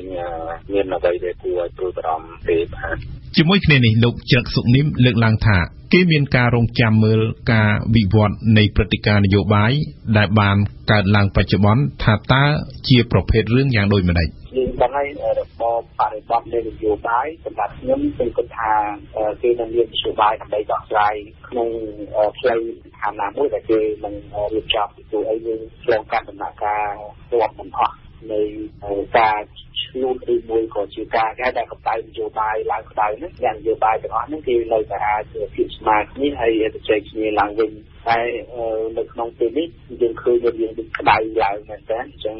បញ្ហាទាំងអស់នេះយើងចាំមើលតទៅទៀតពីព្រោះអីវាអាស្រ័យទៅលើគូភាគីទាំងពីរដែលគាត់ដោះស្រាយនៅក្នុងបញ្ហាទាំងអស់ហ្នឹងបើសិនជារឿងនេះជារឿងនយោបាយវាមិនមានអីជាឧបសគ្គធំដុំទេតែបើសិនជារឿងនេះវាទៅជារឿងព្រមត្តនទៅអីវិញវាស្មុគស្មាញច្រើនតែទោះជាយ៉ាងណាក៏ដោយសម្រាប់ទីផ្សារចលនាទ្រព្យនៅក្នុងពេលបច្ចុប្បន្ននេះមិនទាន់មានអីជួបផលរំខានខ្លាំងក្លាណាស់ដែរទេតាមការកត់សម្គាល់របស់អ្នកជំនាញវិស័យអចលនទ្រព្យជាទូទៅវិស័យអចលនទ្រព្យកម្ពុជាតែងមានវដ្តរបស់វាក្នុងអំឡុងកាលកំណត់ណាមួយជុំវិញការឡើងនិងចុះតម្លៃទីផ្សារនេះបើតាមលោកជេងខេង យើងមើលឃើញថាវា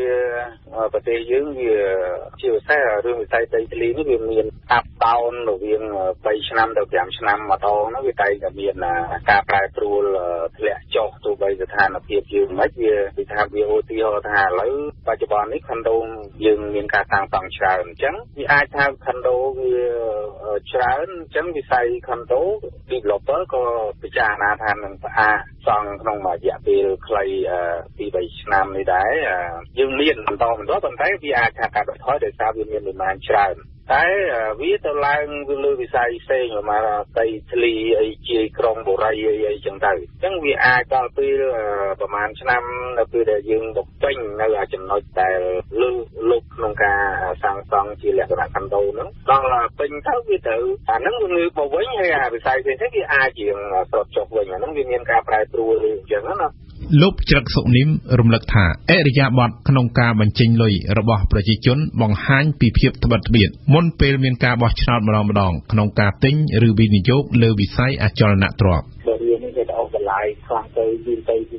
ខ្ញុំគិតថាវាអាចប្រឈមខ្លះដែរក្នុងចំណោមអ្នកវិនិយោគមួយចំនួនជាទូទៅយើងដឹងហើយបរិបទនៅក្នុងស្រុកខ្មែរយើងការវិនិយោគអចលនទ្រព្យប្រហែលឆ្នាំប្រហែលចំនួនចុងក្រោយនៅក្នុងការធ្វើ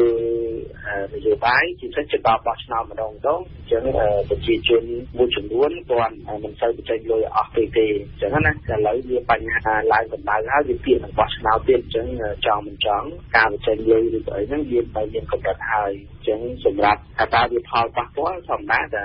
តិចវាបញ្ហាការធ្លាក់ថ្លៃអ្នកដែលប្រឈមហ្នឹងគាត់ត្រូវតែបង្ខំចិត្តលក់មុនឬក៏លក់ថ្លៃធូរថ្លៃអញ្ចឹងដើម្បីឲ្យដោះស្រាយបញ្ហាផ្ទាល់ខ្លួនមួយតែ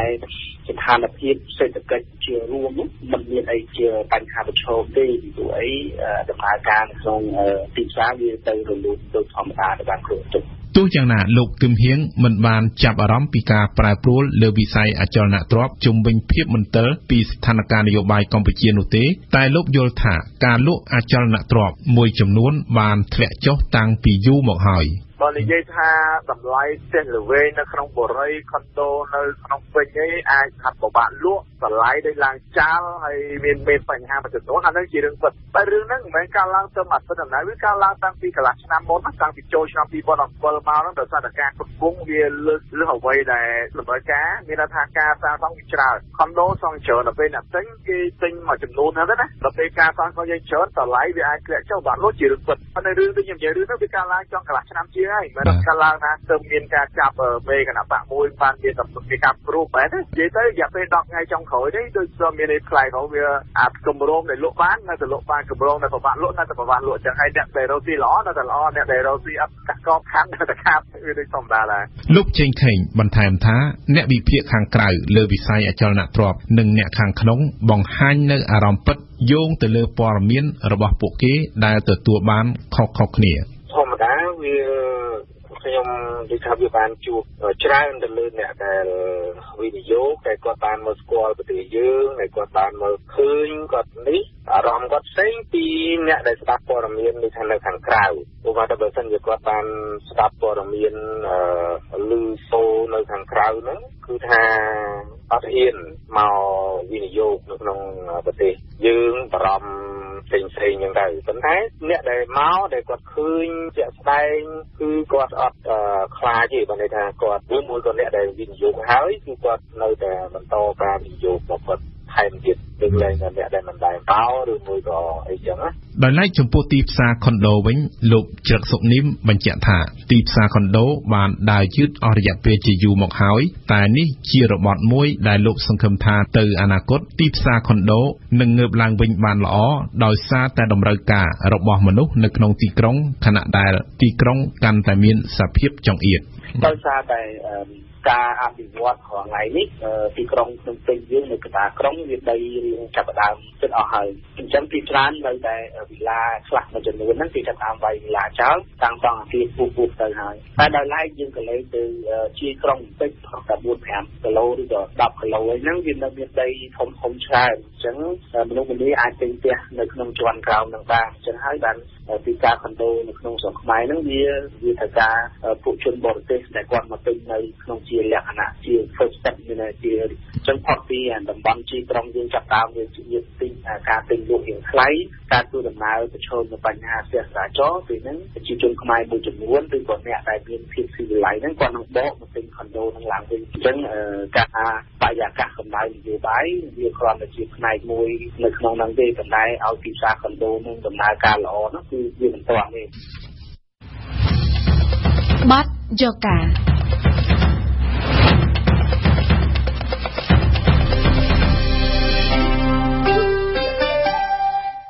លោកហងភូមិរាគឺជាសិល្បករបុរាណខ្មែរម្នាក់និងជាគ្រូបង្ហាត់ល្ខោនខោលបច្ចុប្បន្ននេះលោកបានចំណាយប្រាក់និងពេលវេលាផ្ទាល់ខ្លួនជួយបង្ហាត់បង្រៀនទម្រង់សិល្បៈល្ខោនខោលដល់យុវជនមួយក្រុមដោយមិនគិតប្រាក់នោះទេលោកហងភូមិរាបញ្ជាក់ថាលោកចង់បានទីតាំងមួយច្បាស់លាស់សម្រាប់បង្ហាត់បង្រៀនយុវជនដែលចង់រៀនល្ខោនខោលឬទម្រង់សិល្បៈបុរាណផ្សេងទៀតតទៅនេះយើងស្ដាប់បទយោកាដែលរៀបចំឡើងដោយសឿងភិរៈ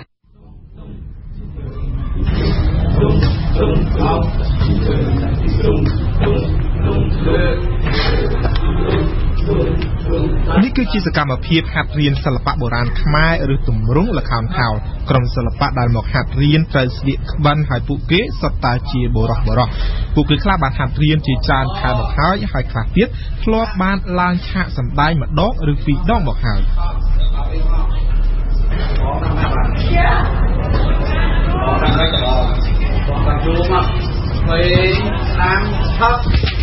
ដាវីតអាយុ20ឆ្នាំជាអ្នករស់នៅរាជធានីភ្នំពេញក្រោយពីសម្រាប់ពីការហាត់ល្ខោនខោលមកអង្គុយនៅជ្រុងម្ខាងនៃទីធ្លាហាត់ល្ខោនខោលបានប្រាប់ថាខ្លួនគេបានហាត់រយៈពេល1ខែមកហើយដាវីតបានដឹងថាគេមកហាត់ល្ខោនខោលនេះតាមរយៈការប្រកាសតាមបណ្ដាញសង្គម Facebook និយាយទៅទំចូលកន្លះខែដែរបងថ្មីដែរ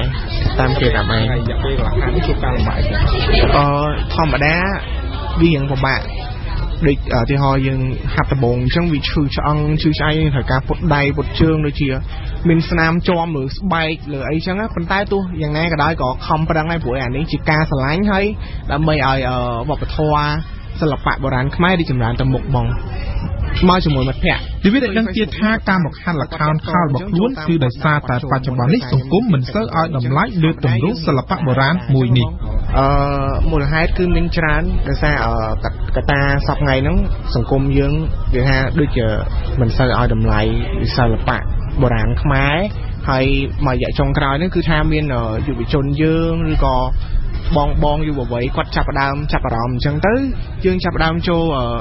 ចង់ថាយើងអភិវឌ្ឍល្ខោនខោលពីដើមនោះឲ្យវាល្អជាងមុនឲ្យមានអ្នកទស្សនាច្រើនឲ្យគ្រប់គ្រងជាងមុនហើយវិញទៀតដោយសារប្រទេសជិតខាងយើងហ្នឹងបានថាយករបាំយើងជារបស់គេហើយគេចង់យកជាបេតិកភណ្ឌអីចឹងអញ្ចឹងទើបយើងខំប្រឹងហាត់មិនថាពិបាកមិនក៏ដោយសំខាន់ឲ្យតែយើងបានល្អហើយឲ្យគេដឹងថានេះជាល្ខោនខោលរបស់ខ្មែរអត់បានលួចឬក៏ចម្លងពីប្រទេសណាហើយបាទហើយណាមួយយើងពិតជាមានមោទនភាពដោយសារយើងបានហាត់ល្ខោនបែបហ្នឹងដើម្បីសម្ដែងឲ្យប្រជាជនខ្មែរដូចជាយុវជនជំនាន់ក្រោយដើម្បីឲ្យគាត់បានមើល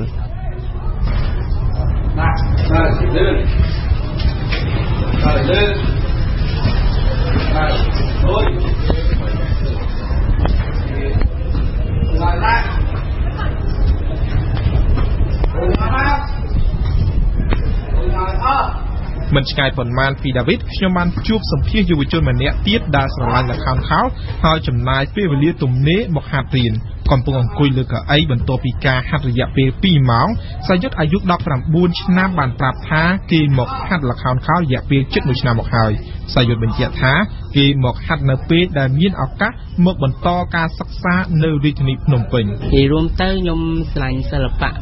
បុរាណតាំងពីតូចតែខ្ញុំអត់មានពេលហាត់ដល់ពេលនិយាយរួមអាចនិយាយបញ្ហាគ្រួសារគាត់អត់ចូលចិត្តចឹងណាតែដល់ពេលខ្ញុំបានមកនៅភ្នំពេញហ្នឹងខ្ញុំក៏មានឱកាសបានចូលហាត់សាយុទ្ធត្រូវម្ដាយឪពុកស្ដីបន្ទោសនៅពេលដែលរូបគេបានចូលហាត់ល្ខោនខោលជាលើកដំបូងប៉ុន្តែក្រោយមកក្រុមគ្រួសាររបស់សាយុទ្ធក៏បានស្របទៅតាមចំណង់ចំណូលចិត្តរបស់សាយុទ្ធកាលខ្ញុំចូលហាត់ដំបូងគាត់អត់ដឹងទេប៉ុន្តែមួយរយៈក្រោយមកគាត់ដឹងព្រោះមានគេប្រាប់ដល់ពេលដឹងវិញមិនចឹងគាត់បន្ទោសគាត់ស្ដីឲ្យខ្លាំងតែដល់ពេលឥឡូវលែងអីបាទខ្ញុំនៅតែជំនះមុនដំបូងការគាត់អត់ពេញចិត្តហ្នឹង គាត់ឲ្យលុយខ្ញុំរៀននៅពេញហ្នឹងអស់មួយខែតែដល់ពេលកន្លងមកដល់ពេលខ្ញុំបានឡើងឆាកឡើងអីយ៉ាងហ្នឹងហើយគាត់ក្នុងពេលហាត់រៀនល្ខោនខោលជាយុទ្ធដំបងក៏យុទ្ធបានជួបការលំបាកជាច្រើនព្រោះរាងកាយមិនទាន់សមនឹងការហាត់រៀនបែបនេះពីមុនមកដូច្នេះហើយធ្វើឲ្យរូគេឈឺខ្លួនរយៈពេលជិត1សប្តាហ៍ឯណោះសម្បស្រអែមមានតូចសយុទ្ធបញ្ជាក់ថារូគេចង់ឃើញយុវជនដទៃទៀតចាប់អារម្មណ៍លើទម្រង់សិល្បៈល្ខោនខោលនិងចង់ឲ្យយុវជនខ្មែរស្គាល់ទាំងអស់គ្នាខ្ញុំចង់ឲ្យយុវវ័យសម័យថ្មីឲ្យមកចាប់អារម្មណ៍លើទម្រង់សិល្បៈបុរាណល្ខោនខោលយើងនិយាយរួមគ្រប់ទម្រង់សិល្បៈបុរាណខ្មែរយើងឲ្យបានស្គាល់ទាំងអស់គ្នាហើយឲ្យមកចាប់ចិត្តទស្សនានៅទម្រង់សិល្បៈបុរាណខ្មែររបស់យើងឲ្យកាន់តែច្រើនមានការគាំទ្រច្រើនពីជាការពិតណាស់ការហាត់រៀនល្ខោនខោលនាពេលនេះមិនតម្រូវឲ្យសិស្សបង់ថ្លៃសិក្សានោះទេកាលពីពេលថ្មីនេះទំព័រ Facebook ឈ្មោះក្រុមសិល្បៈយុវជនល្ខោនខោលចំនួនថ្មីបានប្រកាសស្វែងរកអ្នកមានចំណូលចិត្តរៀនទម្រង់សិល្បៈបុរាណខ្មែរគ្រប់ទម្រង់ជាពិសេសគឺល្ខោនខោលឬល្ខោនពាក់របាំងមុខគឺជាល្ខោនមួយដែលមានលក្ខណៈចំណាស់របស់កម្ពុជាមានដើមកំណើតនៃការសម្ដែងមុនសម័យអង្គរនេះបើតាមប្រភពឯកសារអុកញ៉ាទេពីទូក្រសេមគុណធបណ្ឌិត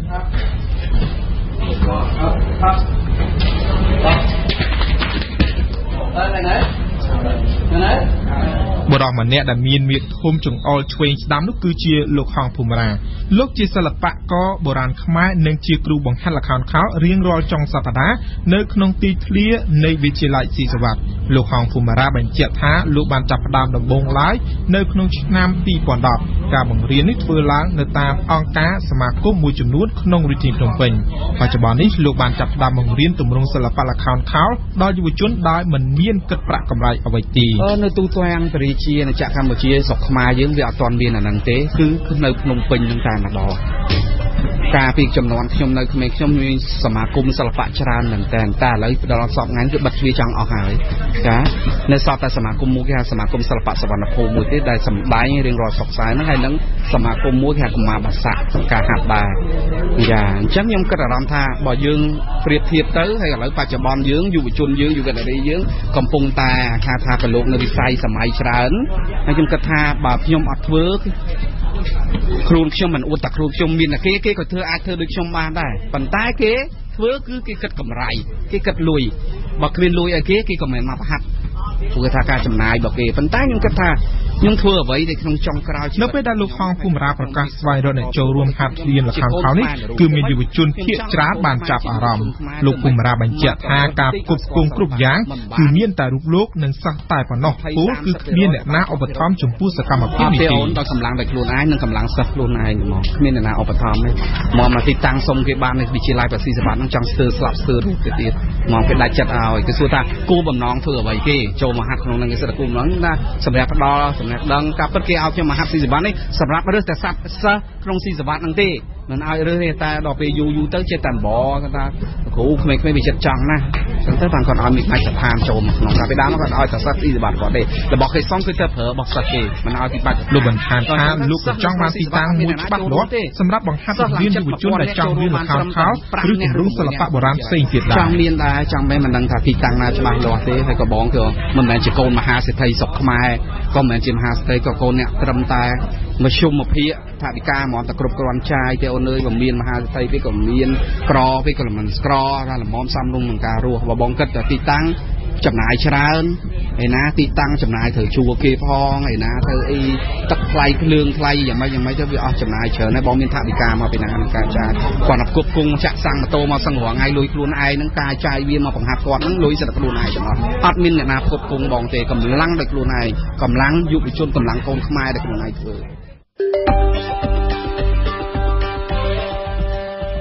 ស្ដាប់ព័ត៌មានទាន់ហេតុការណ៍របស់វិទ្យុបារាំង RFI 1 ម៉ោងម្ដងពេលព្រឹកនៅម៉ោង 8:30 នាទីម៉ោង 9:30 នាទីម៉ោង 10:30 នាទីនិងម៉ោង 11:30 នាទីថ្ងៃរសៀលនៅម៉ោង 2:30 នាទីម៉ោង 3:30 នាទីម៉ោង 4:30 នាទីនិងម៉ោង 5:30 នាទីស្ដាប់វិទ្យុបារាំង RFI ពិភពលោកស្ថិតនៅក្នុងដៃរបស់លោកអ្នកលោក ស្រីអ្នកនាងកញ្ញាជាទីគោរពកម្មវិធីព័ត៌មានរបស់វិទ្យុបារាំងរយៈពេលពេញ1ម៉ោងនាព្រឹកនេះបានឈានមកដល់ទីបញ្ចប់សូមអរគុណលោកអ្នកដែលតែងតែបើកស្ដាប់កម្មវិធីព័ត៌មានរបស់យើងនៅពេលបន្តិចនេះគឺជាកម្មវិធីព័ត៌មានជាភាសាបារាំងចំណែកនៅម៉ោង 8:30 នាទីគឺជាព័ត៌មានខ្លីដែលមានផ្សាយជូនរៀងរាល់1ម៉ោងម្ដងសូមអរគុណអ៊ុំវិសាលដែលបានបញ្ជាផ្នែកបច្ចេកទេសនៅពេលនេះនាងខ្ញុំរិទ្ធមូនីកានិងសហការីវិទ្យុបារាំងសូមអរគុណនិងសូមជម្រាបលា